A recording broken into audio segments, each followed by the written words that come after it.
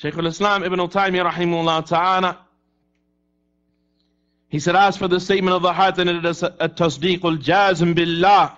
It is that a person has a tasdeequl jazm billah, that a person has certain affirmation and belief in Allah subhanahu wa ta'ala and His angels and His books and His messengers and the last day. وَيَدْخُلُ فِيهِ الْإِيمَانِ بِكُلِّ مَا جَاءَ بِهِ الرَّسُولِ. All of these are affairs of aqeedah. He said, and likewise, including that, is to have faith in everything that the Prophet ﷺ came with. To have faith in everything that the Prophet ﷺ came with.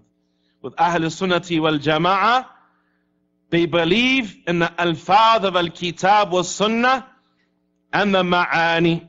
They believe in the wordings and the meanings of everything that has come in the text. Ahlul bid'ah wal dalalah, they have found ways to do what? To change the meanings of the text.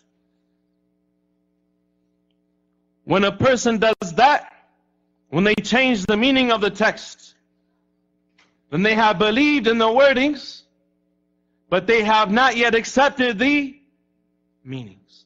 They have not yet accepted the meanings. And this affair of qawlul qalb, of the statement of the heart, is that what is in your heart and what drives you is qala Allah, qala Rasulullah sallallahu alayhi wa sallam. Allah said and the Prophet sallallahu alayhi wa sallam said. Ibn Taymiyyah, he said, and they believe in everything that the Prophet ﷺ came with. Every order of Allah and prohibition of Allah, an order from the Prophet and prohibition from the Prophet ﷺ is a matter of aqeedah. Believing that a person must submit to it, even if a person's shahawat, if his desires or his heedlessness or whatever interferes between him and implementing what he knows, he believes that it is incumbent upon him to obey Allah and His Messenger sallallahu alaihi wasallam. It is a matter of belief.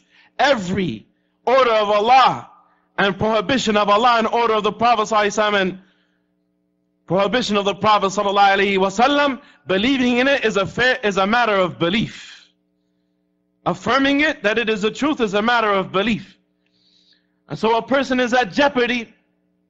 A person is at jeopardy when they start to take from the fundamentals of the people of innovation who try to explain away not just the text of the book and the sunnah, but the fundamentals.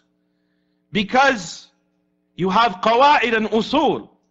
The text are demonstrating things, and when you have an abundance of text that are going back to the details of particular affairs, those particular affairs are the principles of our religion and the fundamentals of our religion that the scholars put in the books of aqeedah.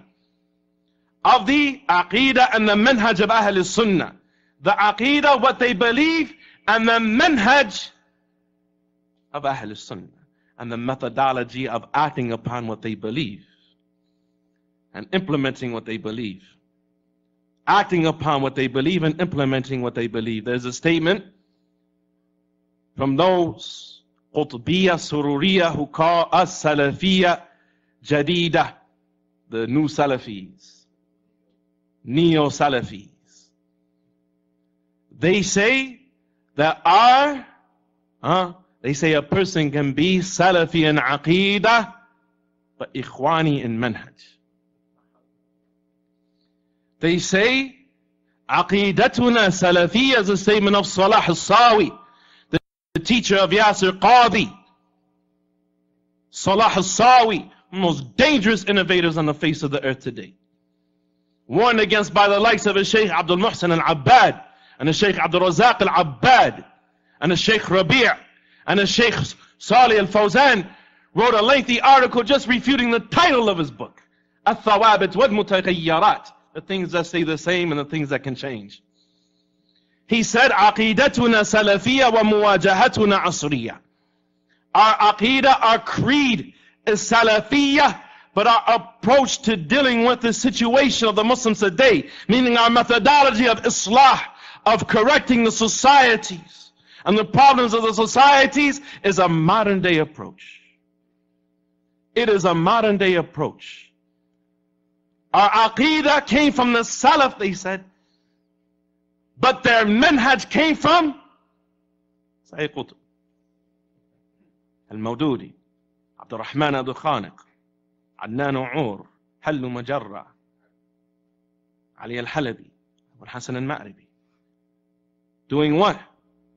Not just trying to explain away nusus, text, trying to explain away usul and qawaid of the Sunnah, fundamentals of the Sunnah. If you take away the foundation, the whole structure will collapse. That is why the people of innovation are so dangerous. Because the foundation of Iman is qawlul qalb, that the statement of your heart, the belief of your heart is in conformity to what Allah said and the Prophet ﷺ said. And these people, they say that they keep the alfaz, and we can keep the wordings, and we can keep some mustalahat, and we can keep some terms and some slogans and so on and so forth. But we want to give a modern day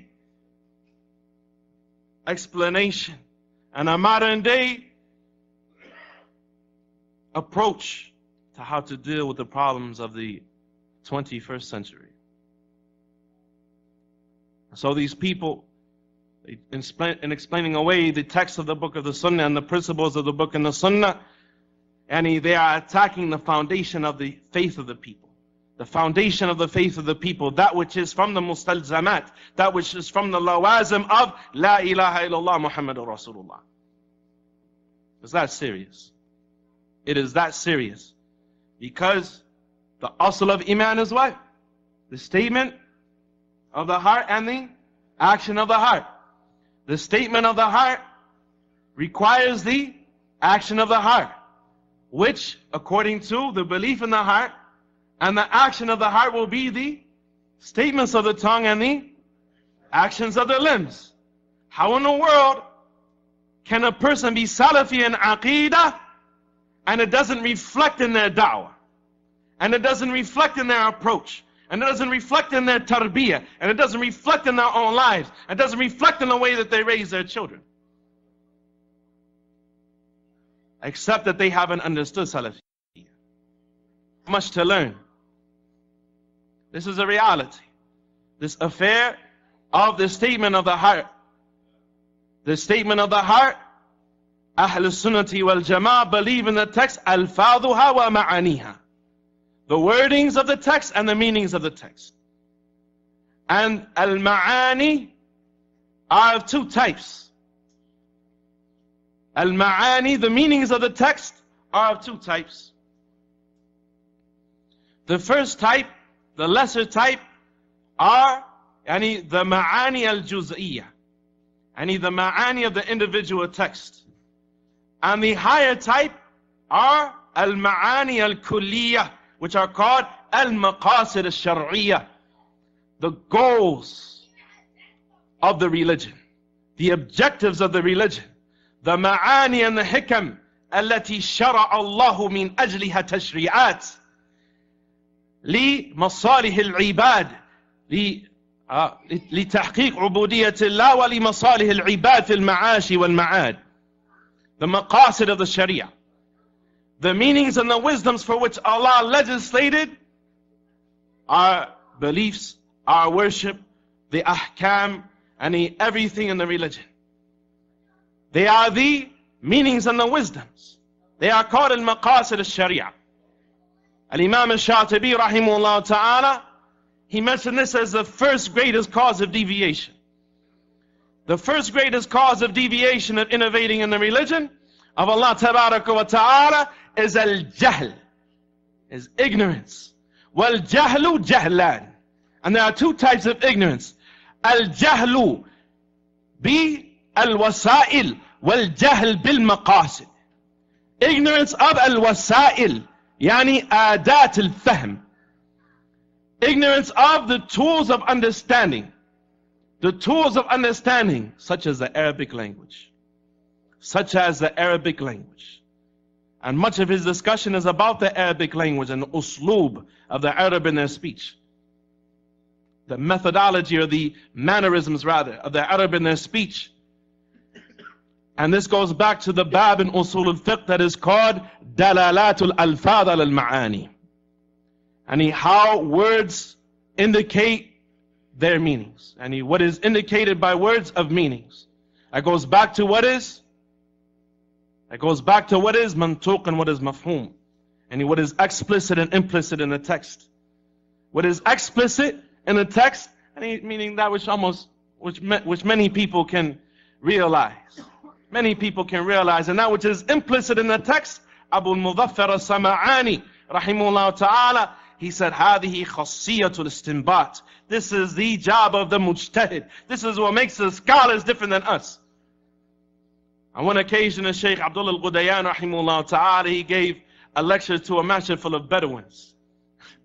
He said most of the people in the masjid were, like Bedouin type people. It was a masjid on the outskirts of Riyadh, of Riyadh. And they said most of the people were awam, and a lot of them were almost like Bedouin type people. And he talked in detail about usul al-fiqh, and how the scholars derive, the method of the scholars in taking the mannerisms of the Arab in their speech in the time of the Prophet ﷺ, and the science of usul al-fiqh that has been passed on today, that in reality is the science of understanding, flat out just understanding the text. What are evidences in the religion and what are not, and how to understand the evidences. It is a tool of the mufassir. It is that which a person needs to understand the books of aqeedah. If he wants to read the books of the ulama and understand what they are saying, is that which he needs in order to understand the speech of the ulama. They said that Shaykh Abdullah Qudayan, he told his students that he gave that lecture to them so they would appreciate the heaviness of knowledge. The heaviness of knowledge. The greatest cause of deviation, al-jahl. Ignorance of what? First, al-wasa'il. First, the tools of understanding. That's why Al-Hasan al-Basri, rahimahullah ta'ala, Al-Hasan al-Basri, he saw some people who had gone astray. He said, أَهْلَكَتْهُمُ الْعُجْمَةِ. Their inability to understand the Arabic language led them astray. And it was reported by some of the Imams of the Salaf, as was mentioned by Ibn Abdul Barr, rahimahullah ta'ala, in Jami' al-Bayan al-Ilm wa Fadlihi. Ibn Abdul Barr, rahimahullah ta'ala, he mentioned a statement of Al-Hasan al-Basri likewise, who said that which caused the previous nations to deviate before the Ummah of Muhammad sallallahu alayhi wa sallam, sabaya al-umam. And he were the captives that they took from other peoples that ended up embracing their faith without understanding their language. Without understanding their language. One of the scholars of the Salaf, he was approached by a scholar of Nahu, somebody who had consumed his time with a Nahu, and with grammar, and so on and so forth, that was from the Mu'tazila. He was from the Mu'tazila, and he claimed that al-wa'du wal-wa'id, that the promise of Allah has the same meanings as the threat of Allah. Meaning that Allah cannot break His promise, or Allah cannot break His threat. Meaning that if you do something that deserves a punishment of Allah, no hope for you. And his shubha was what? That al-wa'd and wa'id were the same thing. And this person was somebody who was consumed with the Arabic language, but he didn't know the difference between al-wa'd and al-wa'id, because he didn't take his knowledge from the ulama of the Salaf, but rather he took his knowledge from the Mu'tazila and the Mutakallimin, and from the people of rhetoric and so on and so forth. He said to him, Inna min al-ujmati utit. He said, you have been led astray because of your ujma. Because of your inability to understand the Arabic language has led you astray. The point is reported from Imām Malik rahimahullah ta'ala. He said, لا يجلس في مسجدنا من لا يتحدث بالعربية. Let no one sit in our masjid who is not speaking Arabic. Let no one sit in Al-Madinah. In the time of Imam Malik, he said, let no one sit in our masjid, meaning having conversations, so on and so forth, who doesn't speak Arabic. Who doesn't speak muntashir in that time. It was widespread in that time that when those people who didn't have technology, who didn't have many of the things that we have, who took a more simplistic approach to learning, when they accepted Islam in those times, they learned the Arabic language. Imām al-Shatibi rahimahullah ta'ala, he said the second type of jahl, fahm, any of the tools of learning, like al-nahw and al-sarf, and like usul al-fiqh, and other things that are imperative for the student of knowledge and the person who really wants to understand his religion. He said, and the second thing is being ignorant of al-maqasid, being ignorant of the maqasid, which are the usul of the religion, the fundamentals of the religion, those things that Allah established a religion for, to safeguard what is of a benefit for mankind in this world and the hereafter. And the principles that the Salaf were upon in establishing their communities and so on and so forth. And in their da'wah to Allah Tabaraka wa Ta'ala and rectification. And so, the affair of Iman is a statement of the heart and the action of the heart. It is a statement of the heart and it is the action of the heart. It was stated by Al-Imām Ibn Mandah rahimahullah ta'ala, who they said was the most traveled scholar in history. He was the most traveled scholar in history, meaning he traveled and took knowledge from more scholars than anyone else that was known in history. Al-Imām al-Hafidh Ibn Mandah rahimahullah ta'ala. Ibn Mandah rahimahullah ta'ala, he is the one who said that I traveled to the east of the earth and its west, and I took knowledge from this many tens of thousands of scholars and so on and so forth, the number that he mentioned. He said, I didn't write a single hadith from a mudhabdhab, from an unstable person, a person who was unstable in their sunnah and their salafiyah, or an innovator. He took knowledge from all of these scholars. He didn't write a single hadith from an innovator. In Kitab al-Iman, he said, وَقَالَ أَهْلُ الْجَمَاعَةِ, he said, the people of the Jama'ah, they said, الإيمان هي الطاعات كلها بالقلب واللسان وسائر الجوارح غير أن له أصلا وفرعا. Ibn Mandah, he said in Kitab al-Iman, Kitab al-Iman, which is one of those tremendous books. He also wrote another book called Kitab al-Tawheed. Kitab al-Tawheed. And he lived in the middle part of the 5th century. In the middle part of the 5th century, rahimahullah ta'ala. Ibn Mandah, rahimahullah ta'ala, he said that al-Iman is a ta'at kulluha. All acts of worship are part of Iman. All acts of obedience are part of Iman, whether they are done with the heart or the tongue or the limbs. He said, except that there is a asl for Iman, there is a what? A foundation for Iman. The foundation of Iman and a fara', and there are branches for Iman. The foundation is that which if it is gone, a person's Iman is gone. If it is gone, a person's Iman is gone. He is no longer a Muslim. إِلَّا أَن يَتُوبَ إِلَى اللَّهِ, unless he repents to Allah and comes back to Islam. It is that which causes a person to disbelieve.